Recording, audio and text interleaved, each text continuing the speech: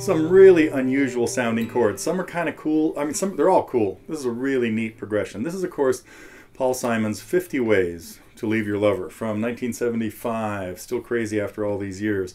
Opens up with these jazzy chords, and we've got a couple of different guitars doing different things. We're going to take a look at two different guitar parts. One that you could play by yourself, actually probably three. I'm going to mostly show the way Paul plays it live when he's doing, but now he's always doing this with a band, and that means his guitar parts can be sort of understated, but we're going to look at a good way to carry it by yourself. Now, it's tough to carry this without a drummer. Opens up with, of course, there's just no way to like mimic this with your fingers on the guitar. Well, probably not. I don't know enough about drumming to actually make that determination. But we're going to look at really just these cool jazzy chords that he plays. Most of them during the verse are just kind of grabbed lightly or strummed.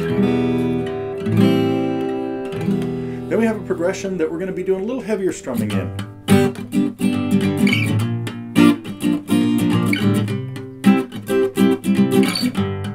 We'll talk about a couple different ways of strumming that. I have tabbed the whole thing, chart with the chords and the words and stuff. A lot of the chord names are going to be a bit unusual. A diminished chord with an added 11th?